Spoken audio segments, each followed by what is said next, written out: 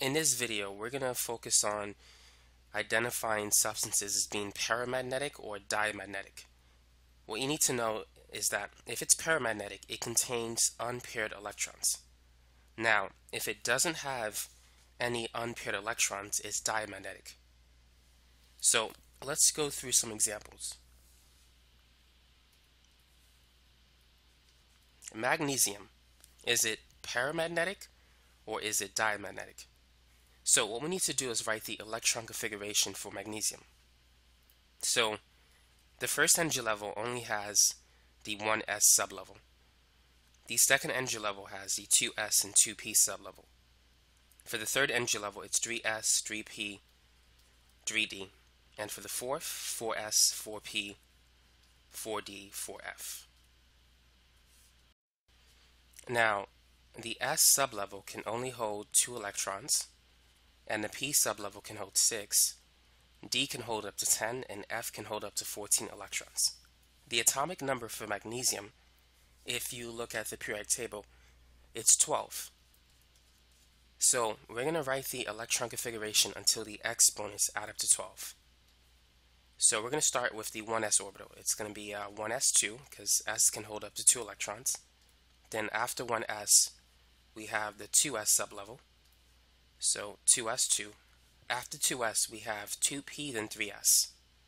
So it's going to be 2p6. If we add the exponents, right now we have a total of 10. We only need 2 more to get to 12.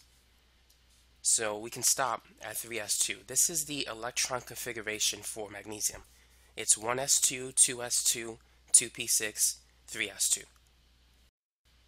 So now what we're going to do is we're going to draw the orbital diagram. So here's the electron configuration. And first we're going to have the 1s level, 2s level. P has 3 orbitals. S only has 1. So this is 1s, 2s, 2p, 3s. Now, notice that the energy levels, or the orbitals, are completely filled. There's no unpaired electrons. Therefore, since all of the electrons are paired, magnesium is diamagnetic. A substance that is diamagnetic is weakly repelled by an external magnetic field. So let's go ahead and try another example. What about manganese? Is it paramagnetic or is it diamagnetic? So feel free to pause the video and try this example yourself. So the first thing we need to do is write the electron configuration. So let's go ahead and let's do that.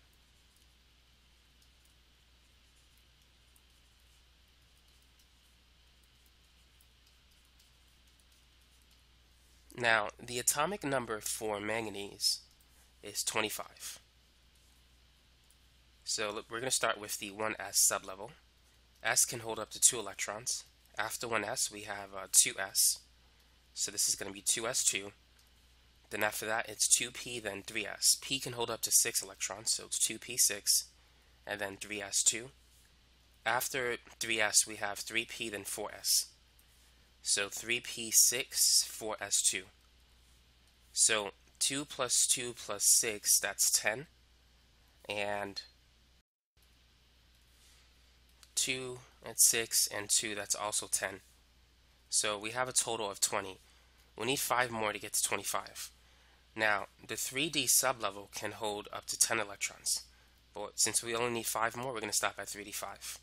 So that is the ground state electron configuration for manganese. So now we can draw the orbital diagram. Now we know everything is going to be filled except the last sublevel. So let's focus on the 3D sublevel. Now, according to Hund's rule, whenever you have orbitals or degenerate orbitals, that's orbitals of the same energy, you need to add the electrons one at a time. So you can't add them like this. You have to add them one at a time with parallel spins. So if the first one is facing up, the second arrow has to be facing up. So that's the main idea behind Hund's rule. And as you can see, we have 5 unpaired electrons, which means that manganese is paramagnetic. So it's weakly attracted to an external magnetic field. So what about this element, nickel? Is it paramagnetic or is it diamagnetic? Feel free to pause the video and try this example yourself. So nickel has an atomic number of 28. And so if we write the electron configuration,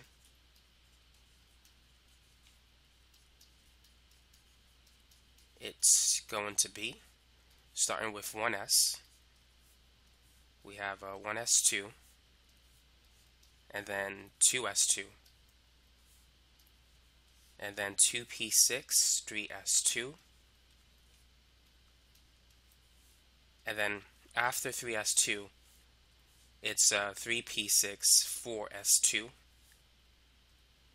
and then after that, we need to go to the 3D sublevel. Right now, if you add all the exponents, 2 plus 2 plus 6 plus 2 plus 6 plus 2, that's 20. We need 8 more.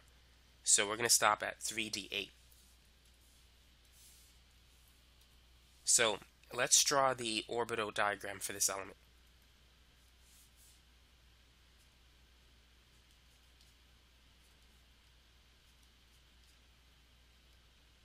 So this is going to be 1s, 2s, 2p, 3s, 3p, and then 4s.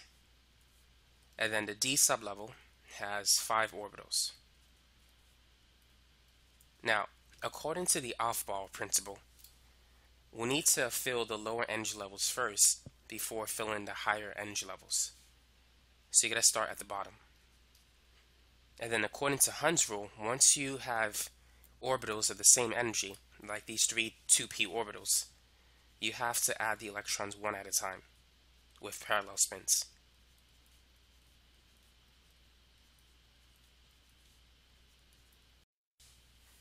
So now we need to fill the 3D sublevel. So 1, 2, 3, 4, 5, 6, 7, 8. So nickel has 2 unpaired electrons, which makes it paramagnetic. Now, how many paired electrons does it have? A quick way that you can find the number of paired electrons instead of counting them is notice that the total number of electrons in a neutral atom of nickel is 28. So 28 minus the 2 unpaired electrons will give you the number that is paired. So we have 26 paired electrons, 2 unpaired electrons. But overall, the substance is still paramagnetic. So for the sake of practice, let's try one final example. Let's use zinc. Zinc has an atomic number of 30.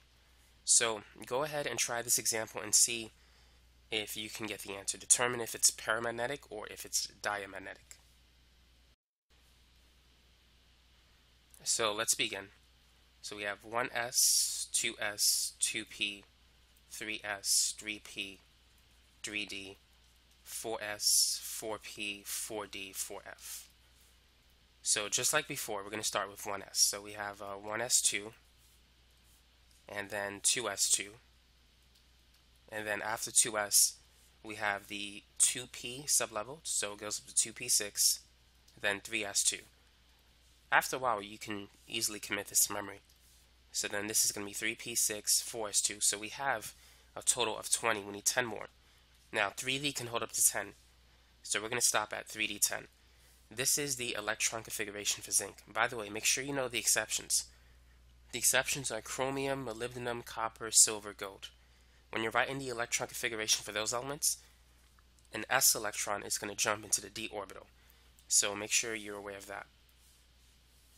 Now, this is the ground state electron configuration. Do you know how to write the electron configuration using noble gas notation? The noble gas that's before zinc is argon. Argon has an atomic number of 18. So therefore, argon covers the electron configuration up to 3p6. If you add 2, 2, 6, 2, and 6, you get 18. So the electron configuration of zinc using noble gas notation, it's argon 4s2 3d10. So now let's fill the orbital diagram. So here's the 4s sublevel, and here is the 3d sublevel. So the 4s energy level is going to be completely filled, and the same is true for the 3d sublevel. So as you can see, all of the electrons are paired in zinc, so therefore zinc is diamagnetic.